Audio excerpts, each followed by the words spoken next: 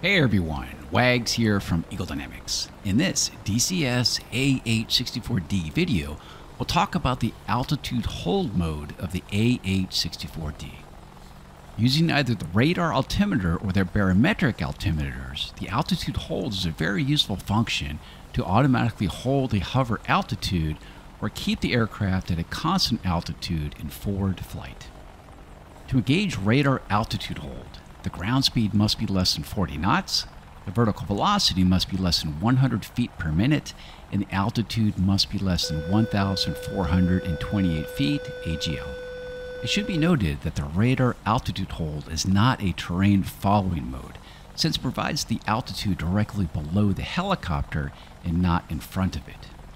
Altitude hold relies on the Flight Management Computer, FMC, and is engaged by pressing right on the force trim hold switch. Once engaged, the FMC will automatically adjust collective pitch to maintain the altitude at the time the altitude hold was engaged. However, just like other axes within the SCAS system, it only has limited authority to do so. For this reason, before engaging altitude hold, ensure that you are first established in a trimmed state. Combined with attitude position hold, this allows a 3D hold for a hands-free hover. Let's get started. Okay, so first things first, let's put ourselves into a nice little hover. So just like before, we're going to start bringing back as a collective, and then we'll using the Cyclic and pedals to bring ourselves up to a nice, stable hover. So, bringing back the collective, stabilizing my position, and once I'm stabilized, I'll go forward on the trim hold switch on Cyclic, set trim. Once I'm happy with that, then I went left to establish attitude position. I'm going to continue bringing the altitude up to about 4 or 5 feet. And right about there, now I'm going to go left on the trim hold switch to enable altitude hold. You can see that indicated by the box around the chevron on the VVI, or the vertical velocity indicator. Nice stable position now. Okay, to disengage both of these, we can go aft on the trim hold switch on the Cyclic.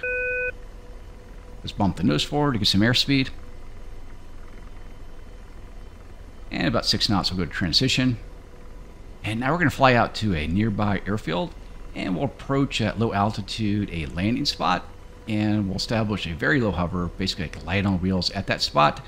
Establish altitude hold again, then disengage it in position mode, and then start bringing ourselves up in almost like a unmasking procedure. So while we're flying out to the airfield, let's talk about where we are and where we're going with the AH-64D.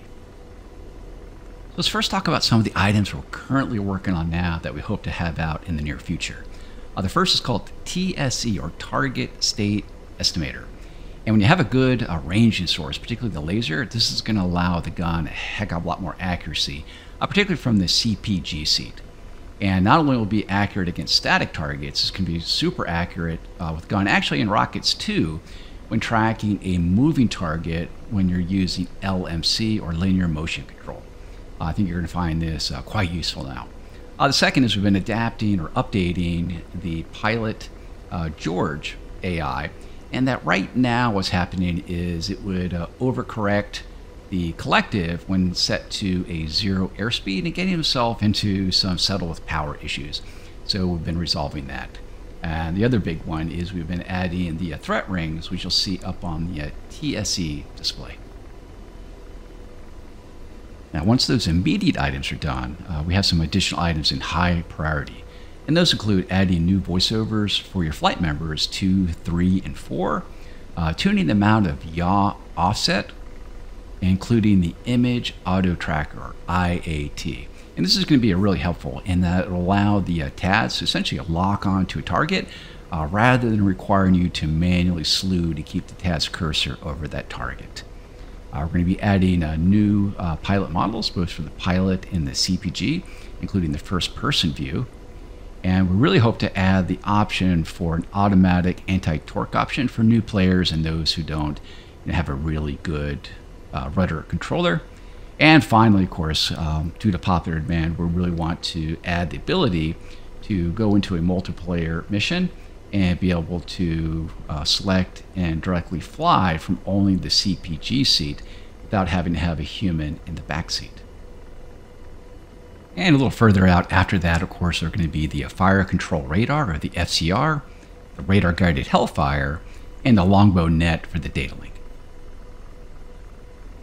Okay, so I'm approaching my new hover spot, and I'm lifting the nose to slow down, and I'm keeping a really close eye on my vertical velocity indicator. And I generally try not to exceed 500 feet per minute to make sure I don't get into a settle with power situation. So continue to slow down, and once I get down to about 6 knots, I'm going to go into hover mode. And just like before, I'm going to be using the pedal and the cyclic to stabilize, and then go forward on the trim hold switch. Set my trim, continue to stabilize. We're out there, and I'm going to go left, set attitude to position hold. Letting the system stabilize a little more, and I'll go right on the switch to go to altitude hold. And again, you can see a 0 altitude, so I'm super low, basically just very, very light on wheels. Okay, let's go ahead and go right again on the switch. I'm going to go to disengage the altitude hold. And now I'm going to start feeding in some collective to start bringing myself back up. But I want to be careful not to feed too much in too quickly to not saturate those controls. And I'll come up to about, say, 30 feet, almost as if I'm unmasking.